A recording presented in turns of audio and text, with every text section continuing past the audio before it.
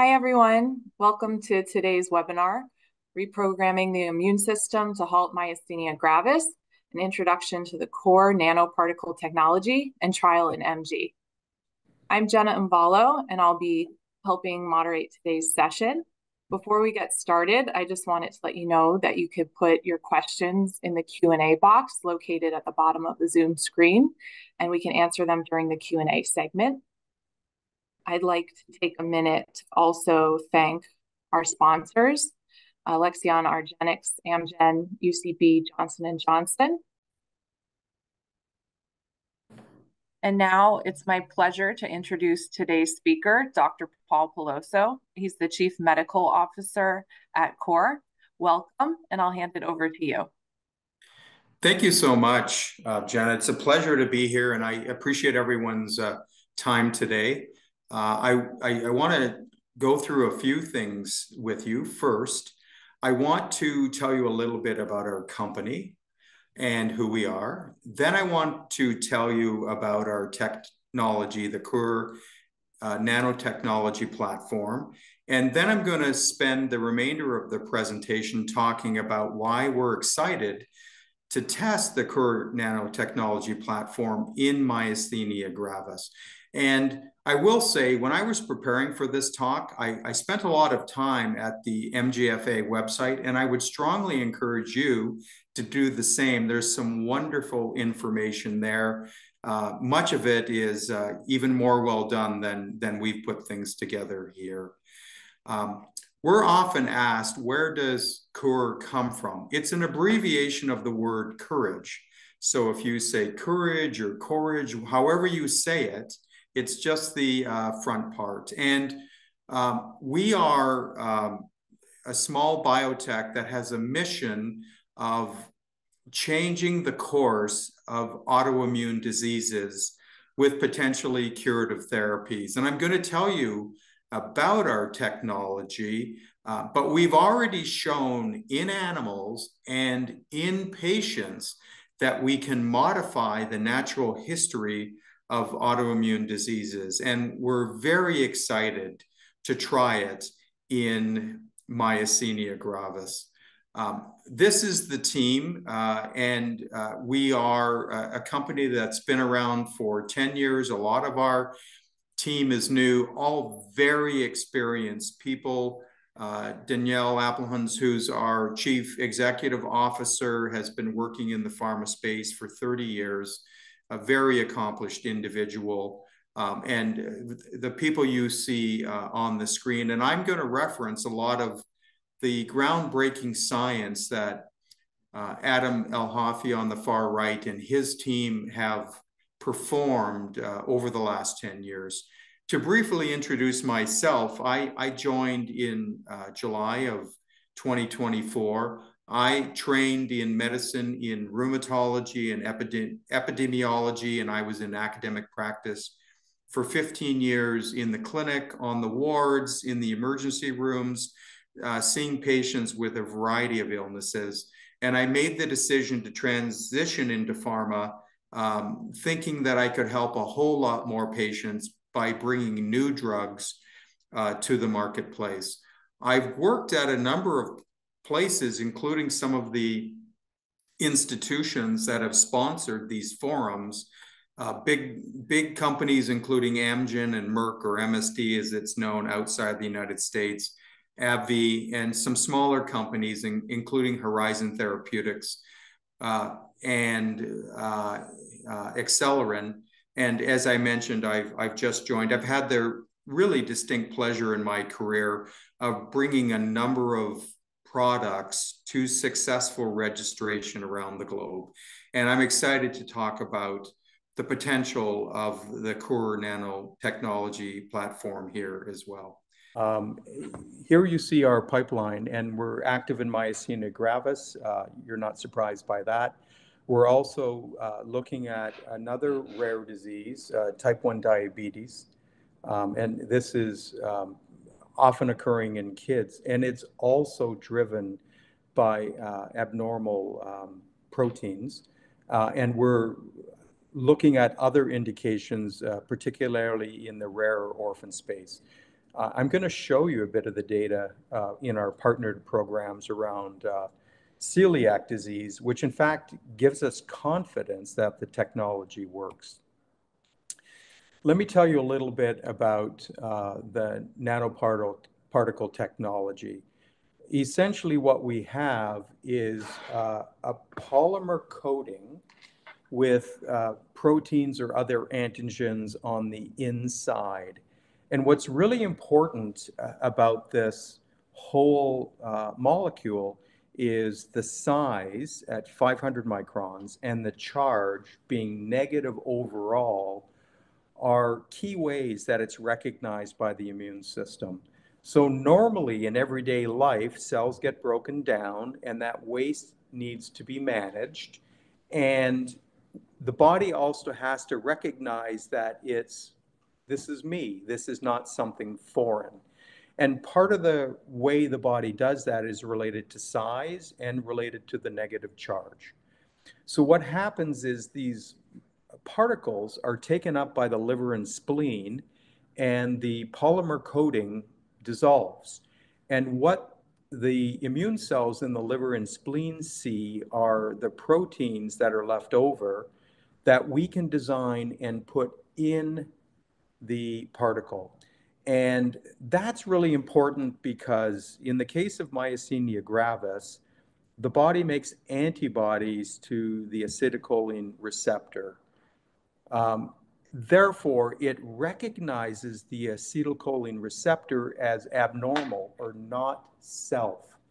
By putting proteins that are part of the acetylcholine receptor in the particle and having the particles go to the liver and spleen and then be presented in the way the body normally sees things that it determines are self, the immune system starts to recognize the acetylcholine receptor as itself, and it starts to turn off the immune response that leads to the antibody production. Now, the interesting thing about the technology is we can put in a single protein or we can put in multiple proteins. For some diseases like type 1 diabetes, for instance, we know there are 4 major proteins that are contributing to the immune system being overactive. And for that program, we've put in 4 different proteins to retrain the immune system. So it's key that its size and its charge deliver these proteins to the right spot of the immune system so the immune system can relearn that this is normal, healthy protein. So I said I was going to show you that we've already demonstrated this technology works. And in this particular study, we looked at celiac disease. And I'm sure all of you have seen gluten-free foods in the grocery store. Folks with celiac disease have a real allergy to gluten. And what happens is when they take gluten in, they get bloating and diarrhea, but they actually have an immune reaction in their gut. And the normal lining of the gut, which is very up and down, having these finger-like projections that can remove nutrients from the material passing through the bowel, gets destroyed. So we don't have these finger-like projections that are all the way out along the gut. In fact, they get destroyed and the gut looks very flat. And so we can measure that. And in this particular study, you see at the bottom the diagram of what the study looked like. We had patients who came in for some screening evaluations, and those little blue bags there represent the infusions, a week apart, 2 infusions. And then what we did after we treated them is we put them on gluten and looked at what the reaction would be.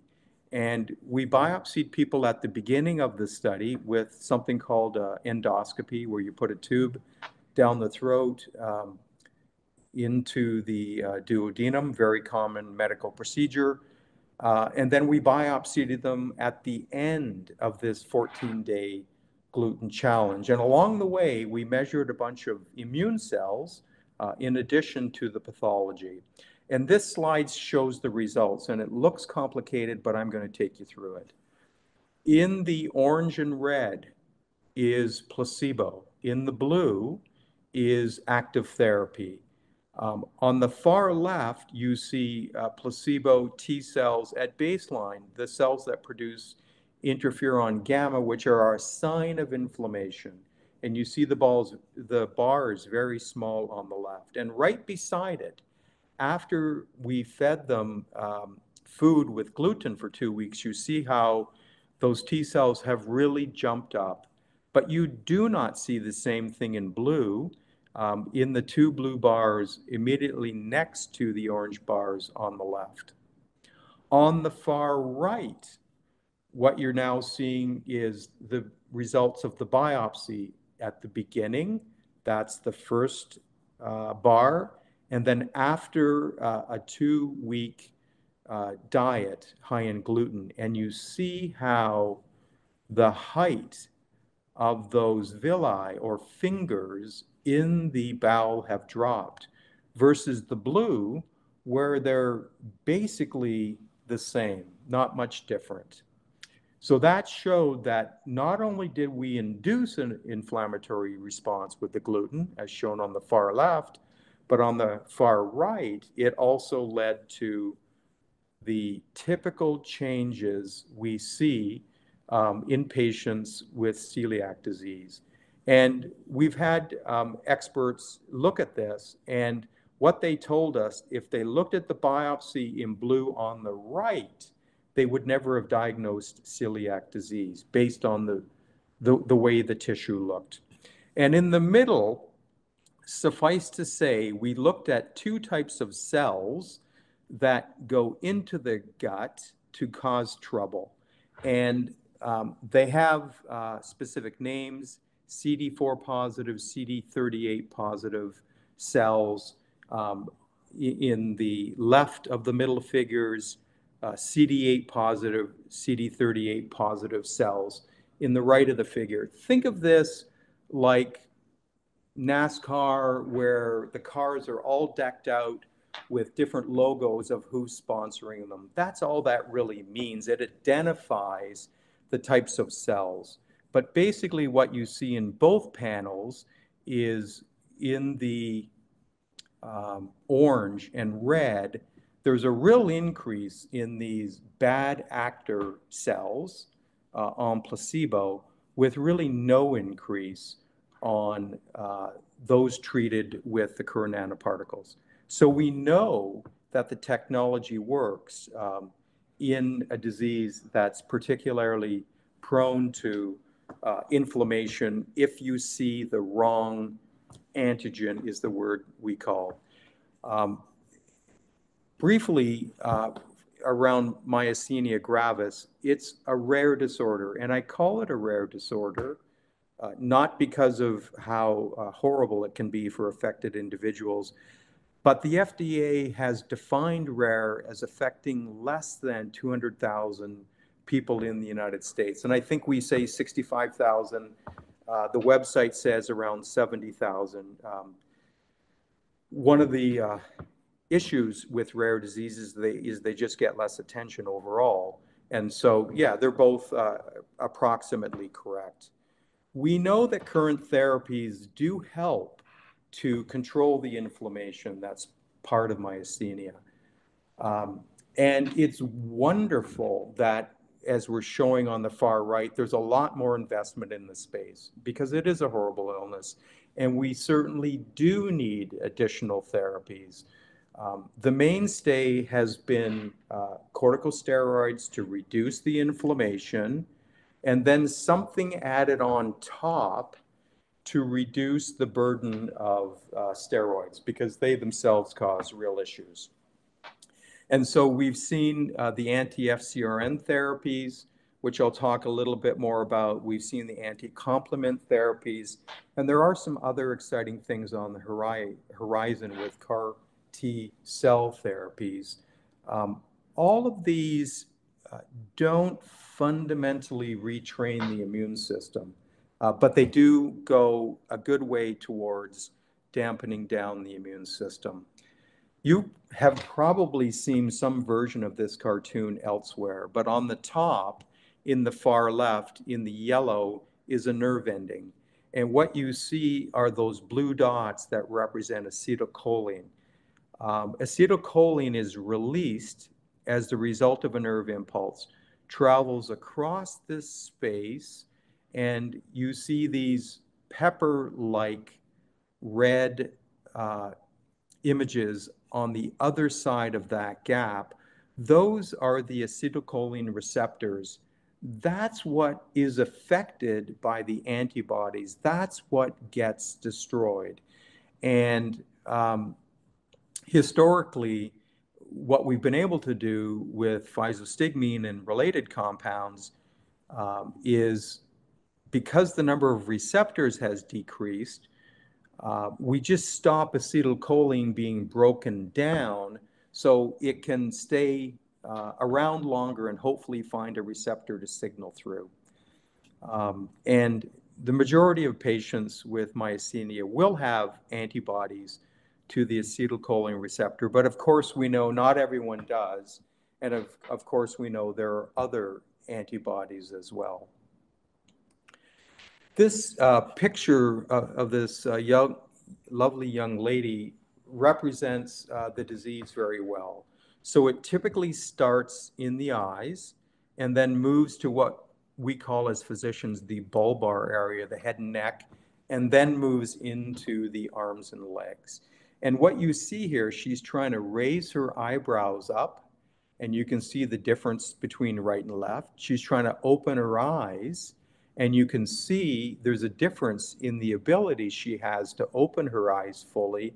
And she's also trying to do a closed mouth smile. And you see the difference in her face, all very typical features of myasthenia. We have a variety of medical words for all of these effects. Ptosis or droopy eyelid, diplopia or double vision because the muscles of the eye don't work in a coordinated way, involvement of the head and neck with dysarthria or difficulty speaking, and dysphagia, difficulty swallowing. And we know, as I said, it may progress to the arms and legs. In severe cases, it can affect the breathing as well. And affected patients may well have to have support for their breathing on a ventilator. There's a variety of drugs that have been used, and the anticholinesterases work by stopping the breakdown of acetylcholine. So just allowing it to be around longer so it can find a receptor to signal through, and there's a variety of such. And those form the basis of the treatment for virtually all patients with myasthenia. Many drugs have been used to dampen the immune system. These include corticosteroids or steroids. You might know it as prednisone or prednisolone, and they interfere with a lot of aspects of the immune system. They're very powerful. They also have a lot of adverse effects, many, infection risk, thinning of the skin, thin bones, many problems. And so we try to limit the doses of those as much as possible. And we do this in part through something called antimetabolites that essentially block DNA synthesis. So the T cells, the abnormal cells, can't really replicate and divide. Historically, we've used transplant therapies that block the messaging between cells and therefore limit their growth, and tacrolimus is an example of that. We have therapies that remove all the B cells, and this includes rituximab, which removes all of them, including the bad-acting B cells that produce antibodies that lead to effects against the acetylcholine receptor. And more recently, the FcRn inhibitors have come on the market, and those remove antibodies from the system. So they remove all of them, both the bad ones, but also the good ones. And that's really at the core of some of the problems with these therapies. We need those antibodies. We use them to reduce infection risk.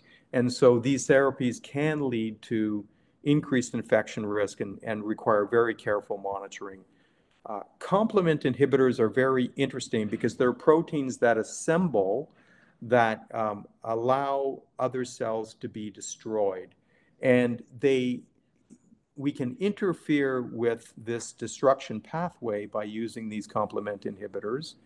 But again, we need complement to protect ourselves from some serious infections. And so these agents are only available under special plans called REMS, or risk evaluation mitigation strategies, through the FDA. So the good news, a lot of new things coming. Important that we're getting new research in myasthenia gravis. The bad news, we still haven't gotten to a point where we have something that's safe and really modifying the immune system to get it more like normal. And I've included a bit of data here from Vyvgart, and you see in red the placebo group, and in blue you see treatment with Vyvgart. And in the top left, we're looking at changes in activities of daily living in a standard questionnaire. We're looking at quantitative scores. This includes some physician and patient elements.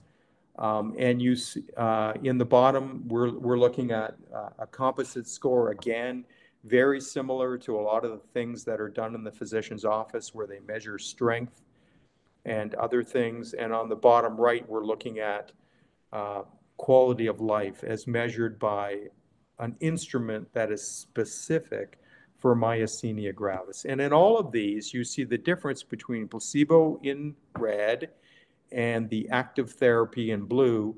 And that gap represents real meaningful clinical improvement. You also see in the graph, as denoted by the red arrow, that it doesn't last, unfortunately. And so ongoing treatments will be required, although exactly how often is still open to debate as far as the FDA is concerned. So we know we have some good therapies that definitely help with the flares and an overall control of the disease. What we really would like is something that retrains the immune system. We've already looked at COUR nanoparticles in a mouse model of myasthenia gravis. It's a standardized mouse model. Most new drugs get tested in that first before it progresses to humans. And I'm going to walk you through the figure in the middle of the page. On the left, we have what is labeled as naive. So these are healthy mice, and we're looking at grip strength. The next collection of dots over, you can think of it as placebo. So these are diseased mice that have been treated, so they develop myasthenia, and now they're just treated essentially with placebo, in this case, just saline. And you see the grip strength is different than the normal mice on the left. On the two right parts of the figure, you see 2 doses of the COUR nanoparticle. And it is cheating a little bit, but I have a red line here that shows you approximately what normal is. And you see with the saline or placebo, the grip strength is well below normal. With the 2 doses of the COUR nanoparticle 106, you see how grip strength is improved with the 0.5 dose, and even better with the 1.25 milligram dose approaching normal.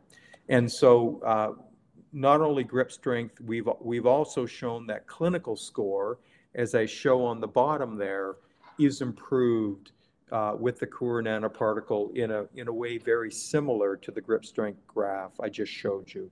So we know the technology works in celiac disease. We've shown the technology works in mice.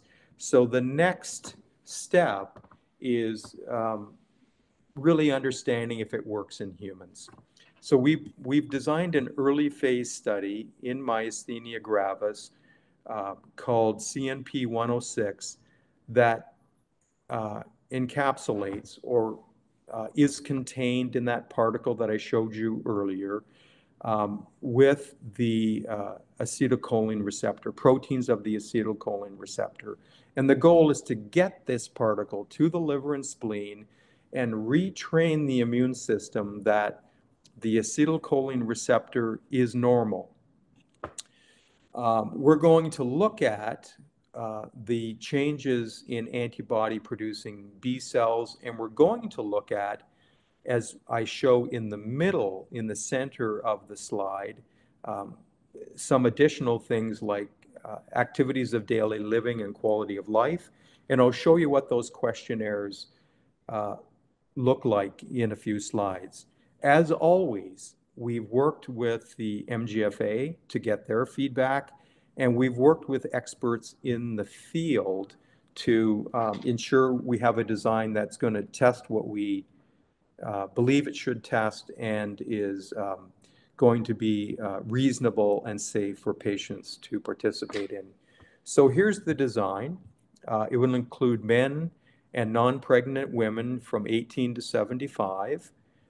We'll start in the first cohort with patients with moderate involvement of the eyes, head, neck, arms, and legs.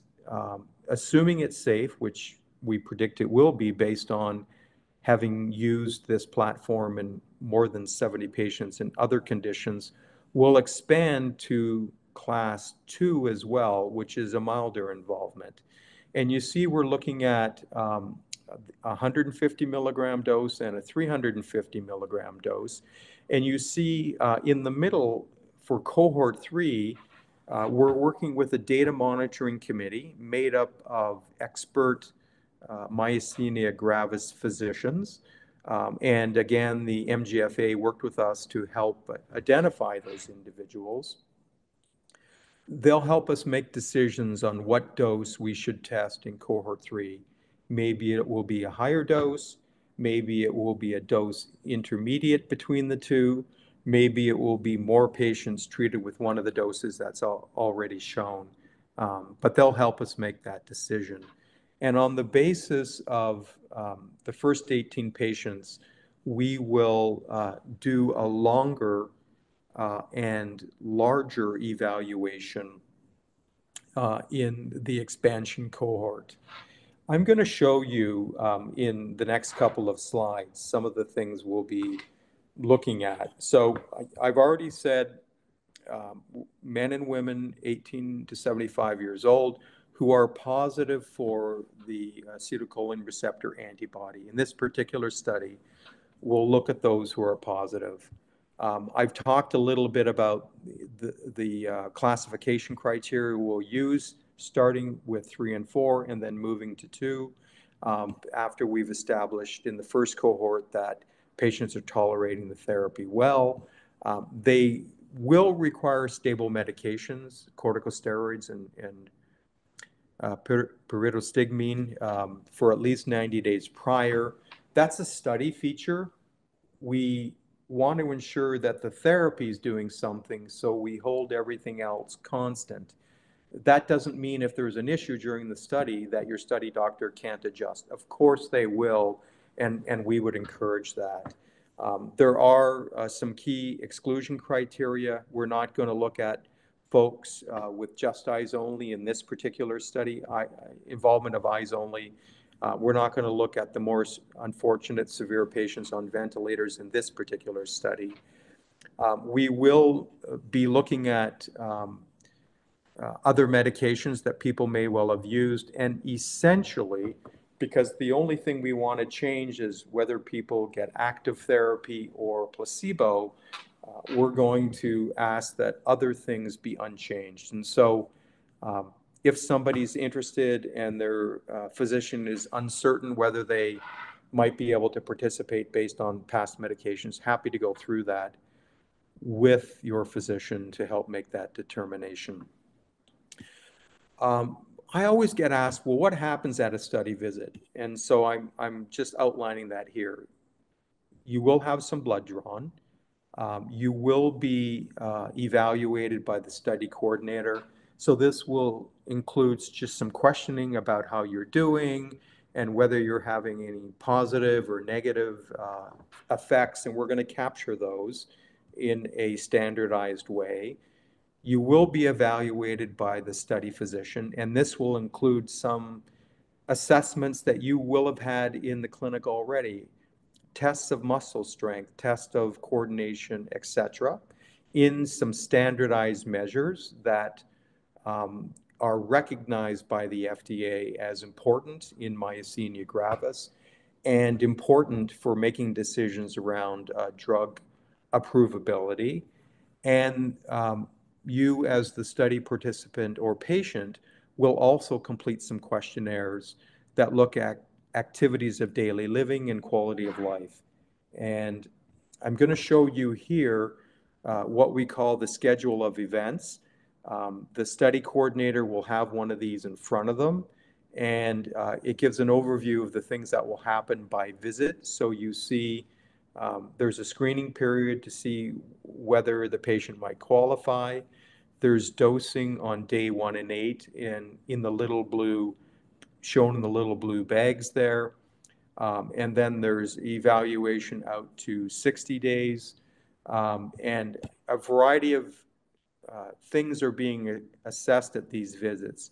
So you see activities of daily living, quantitative assessment of myasthenia gravis, quality of life.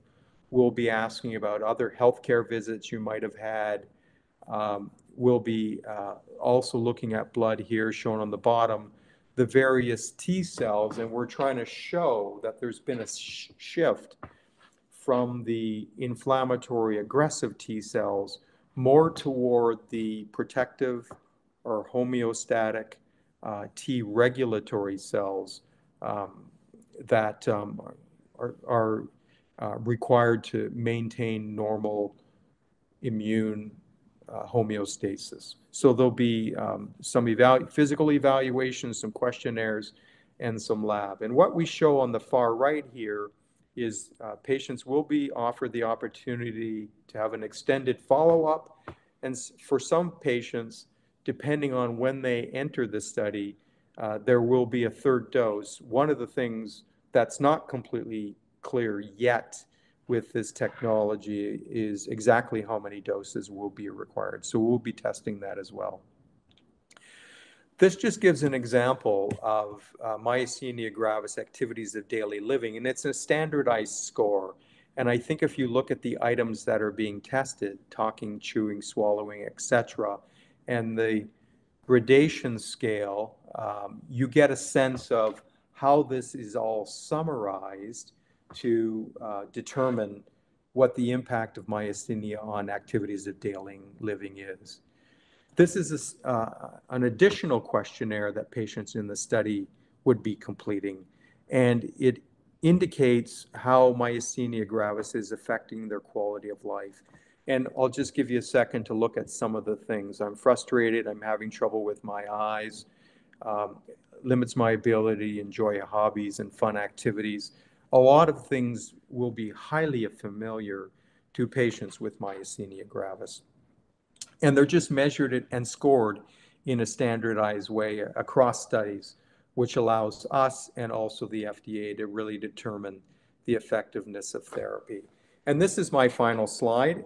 It shows that we will be throughout the United States, and we're showing here that this is a very active process. We're working with sites.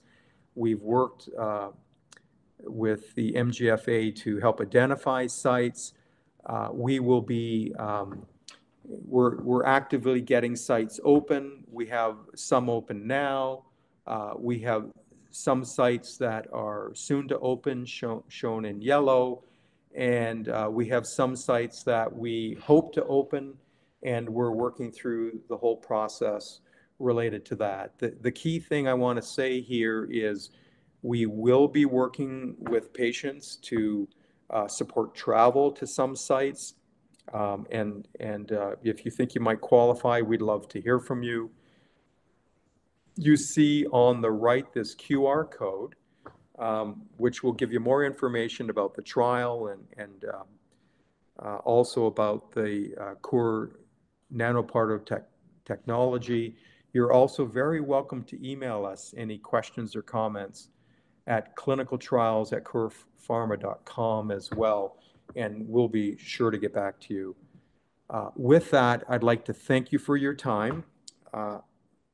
I hope I wasn't too highbrow on all of this, but I really will look forward to hearing from you more about your thoughts about the trial and your thoughts about the technology. And I want to thank you all again for your time. Thank you so much for that wonderful presentation. We'll go into the Q&A now. We do have a couple of questions that have started coming in. So the first one is, how long does it take for your immune system to reprogram once the last infusion is given? It's really an excellent question. And so we see changes. I'm overly simplifying it. There are good T cells that help maintain the body homeostasis. Those are T regulatory cells. And there are negative T cells that lead to inflammation. And we see that shift occurring as early as 2 weeks. And certainly by 6 weeks, we're starting to see that shift happen. And the open question is, how long will that effect last? And that's part of the reason we're looking at doses beyond the first day 1 and day 8. But we see the effects occurring as early as 2 weeks. Great, thank you. Do you plan on opening a site in the Los Angeles area?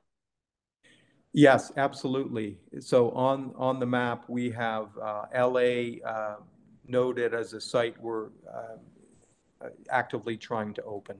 And not that you folks should worry about all of this, but there is a lot of paperwork that we have to do to assure the FDA that we have capable and qualified investigators, and that just takes time.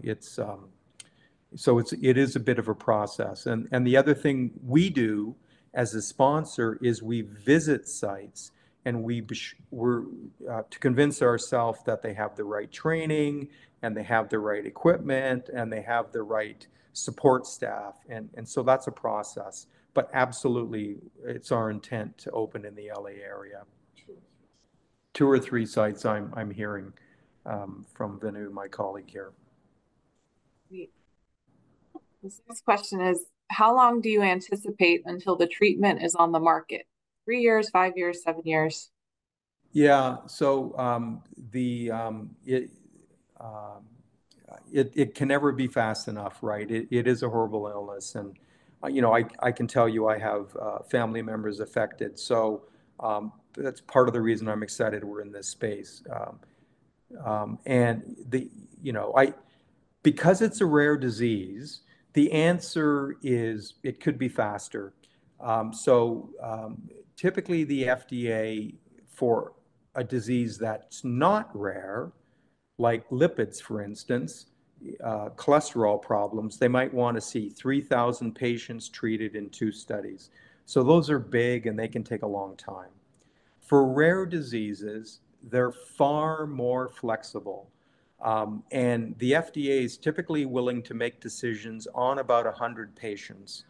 However, I will tell you, my experience is if you really have results that fundamentally change the course of the illness, that 100 patients at a year is something that can be negotiated with the FDA. So, the standard answer based on where we are would be 7 years, but given that it's a rare disease, we have the potential to get done a whole lot more quickly because the FDA is a lot more flexible bringing therapies to patients with horrible diseases that are not common. Thank you. Is the retraining permanent, or are ongoing treatments needed?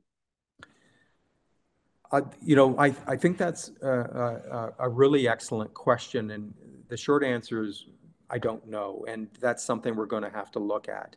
And so in this particular study, and in fact, all the studies we've done, we're continuing to follow patients out to 2 years to measure those T cells to see if that switch from inflammatory T cells to regulatory T cells is permanent, and also to look at other effects. It's early for the technology. And so we don't know. If I was going to predict, what I would suggest is that we will want some boosters along the way to continue to ensure that the retraining has really taken hold. Great, thank you. This next question is, if the trial results look positive, will placebo participants have the opportunity to receive the drug in the next phase? Yes, placebo patients will have the possibility to switch over to active therapy, yes. So temporarily for scientific purposes, that will allow us, there'll be placebo so we can judge the drug effects, but yes, they will be able to switch over. Great. Somebody has a question about if they've had a thymectomy, are they able to participate? Yes, that is not an exclusion. The only thing we would want to avoid is a very recent surgery because there is a healing time, and what we don't want is for people to have trouble and then they can't continue in the study, or for people to have just something related to the reparative process post-thymectomy inadvertently blamed on the drug. So as is typical in clinical trials, once people are stable after the procedure, it's not a problem to have them involved. Great. What are some of the side effects and risks of the therapy, if known at all? So we've treated about over 70 people, and it is an intravenous infusion that lasts about 4 hours. Long term, we'll look at ways to reduce the duration of the infusion, and we'll look at ways of perhaps not giving it intravenously. But for right now, it's about a 4-hour infusion. Some people, like all infusions, may have a reaction that requires us to slow down or maybe stop for a bit and then restart. But apart from that, I use the expression, the things that patients are reporting are things that happen as part of life, headaches, um, nasal stuffiness, not different between those on placebo and those on active. Things happen as part of life. And so one of the reasons to have a placebo group is to see, is there a difference in the reporting of these effects on drug versus placebo? And the short answer is no, we don't really see much of anything else. Thank you. Is it possible that this treatment would address fatigue? Fatigue is a major issue for a lot of us. I should have added that in my slide. And I will say the MGFA website does a nice thing on fatigue.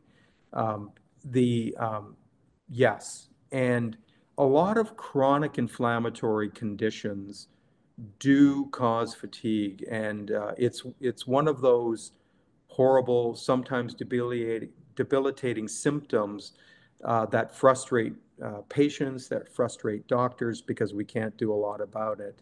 But we know, or at least we believe, a lot of the fatigue is related to the chemicals that are released as part of the immune response. And if we can turn off some of those chemical reactions, we have the potential to really address the fatigue component. Great. Will I need to keep a diary or log of my symptoms and treatment?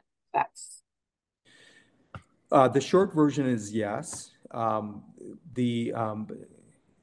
The study coordinator will be asking you about these things. It's not an intensive diary, meaning it's not something you'll have to fill out every day in a regular and ongoing way, but it will be helpful for your visits to have some accounting of your symptoms over time. Thank you. What happens if I experience a serious side effect or need to withdraw from the trial? Thankfully, to date, we haven't really seen serious side effects, but life happens. And, part of the reason I say that if you need something different, your study physician is fully supported by us in doing the right thing for you, even if that means withdrawing you or changing your therapy in a way that makes it harder for us to interpret the results from a scientific point of view. The key thing is, keeping patients well throughout the process. So it happens. We try to anticipate some scenarios where it's more likely to happen and say, if the following things are true, please don't participate. And we have a list of all of those. But it's part of doing studies. I will say it's not uncommon that patients may miss a visit and then come back for that. There's been a whole revolution in the statistics of analyzing clinical studies so we can deal with missing data as well. So we know this happens. We try to avoid it if we know it's going to happen. But the bottom line is, we want our physicians to do the right thing by patients. And if the right thing is to withdraw them, then that's the right thing to do. Thank you. How might this trial affect my daily life and current MG management? Well, one of the reasons I went through all the existing therapies is we know there are flares. We know that, dose of corticosteroids may need to be adjusted from time to time. They need to be higher. We know that there may well need to be adjustments in azathioprine or other agents that are used. There's no reason we couldn't do two things. So I'm thinking forward to the future. So we have a patient with flare who needs more corticosteroids and perhaps needs an adjustment of their azathioprine, or maybe they need a switch to something else, or maybe they need something added. Those are all the right things to do during a flare. There's no reason we also couldn't start the retraining of the immune system at the same time. And so while in a study, we want to only change one thing, that is the COUR nanoparticle or placebo. In the clinic, if we're thinking forward to the future, there's no reason we can't do a lot of these things together in parallel to not only get things under control acutely, but to start the process of retraining the immune system.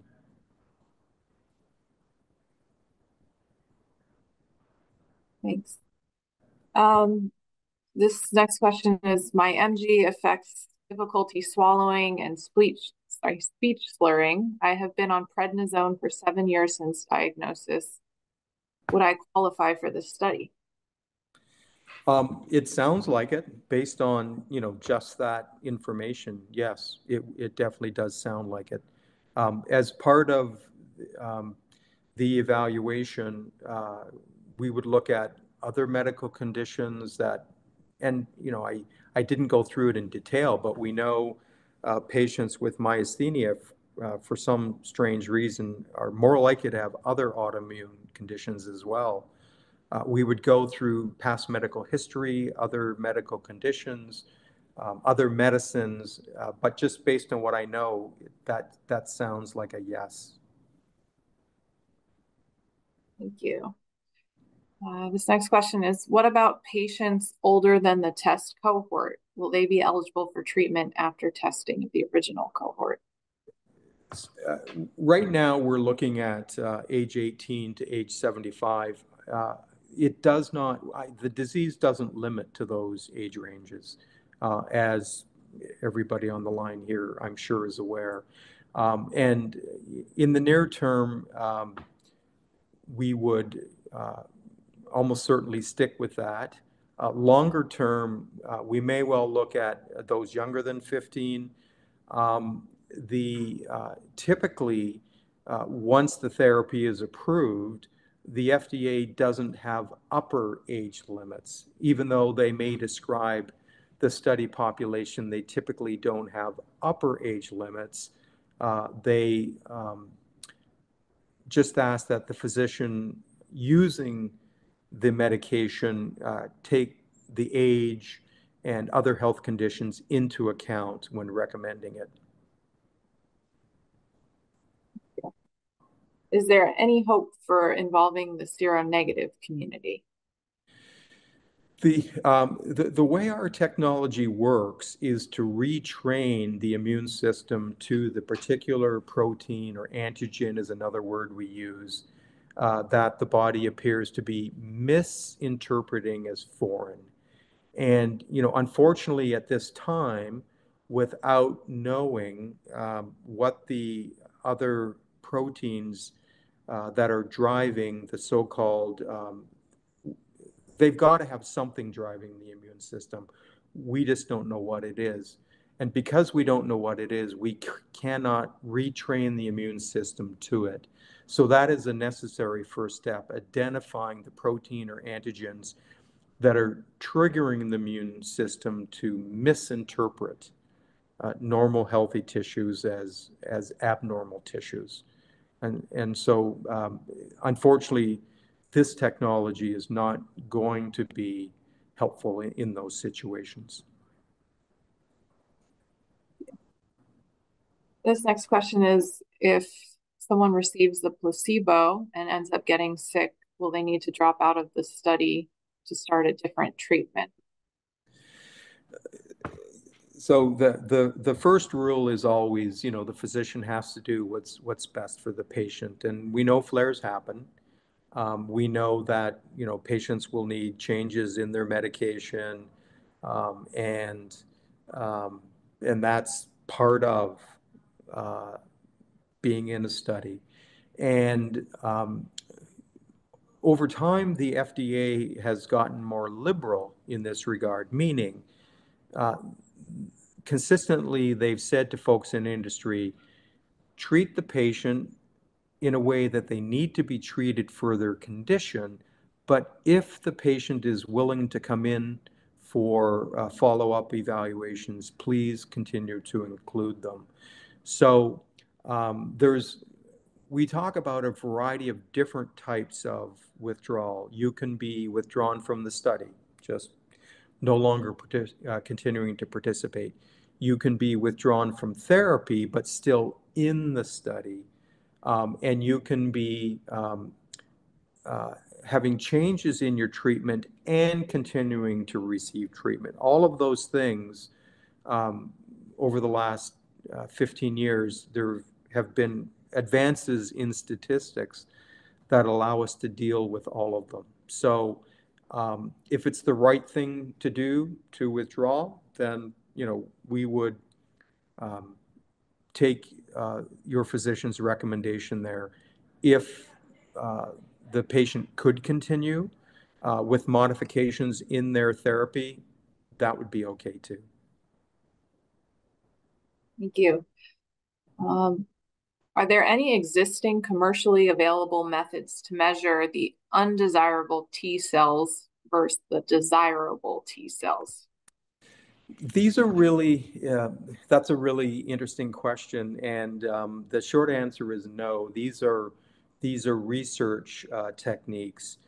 Some of the MG specialists may have labs that can do this, but I suspect they wouldn't routinely offer it to patients. We are using what we call in the business a specialty lab that is doing this specifically for the study, and we've worked with them to be sure that the assay is measuring what we want it to measure. At this time, these aren't sort of universally available tests. Thank you. If a patient found that this treatment was effective, would you expect the patient come off all other treatments, such as prednisone and mestinon? You know, that's really the holy grail, right? That the immune system has been so completely retrained that it's not having any more inflammatory responses and nothing else is needed. You know, that really is the holy grail. Do I think it's possible? I do. If you ask me how likely it is, I couldn't hazard a guess at this point. But certainly, you know, by the time we have the results of the study, we'll be able to make a whole lot better guess around that. Thank you. What about if a patient receives plasma exchange? Are they still eligible? Yes, it just depends on when. So it's we would have some. Typically, that's given as an acute therapy for you know, abrupt worsening of symptoms, but it doesn't last forever. And so if they've had it, but it's been a couple of months prior, then that person would be eligible for the study, yes. Great, thank you. We're going to just take a minute and answer one question that keeps popping up a lot, which is if this presentation will be recorded and available, and the answer is yes. It will be posted on the MGFA webinars webpage as well as our YouTube channel, and that normally goes up within, I'd say, 3 to 4 business days after the webinar happens, so please be on the lookout for that. We're going to wrap things up now, so I wanted to thank Dr. Peloso for your time and the wonderful presentation you gave us today. Really my pleasure, and thank you for all the excellent questions.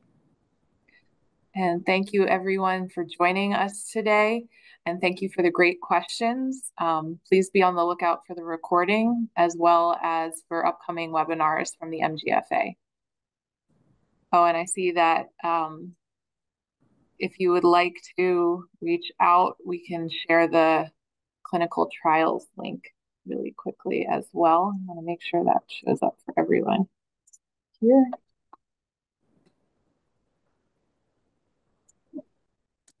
Thank you, Jen. Yep. Thanks again and have a great rest of your day. Bye-bye. Bye for now.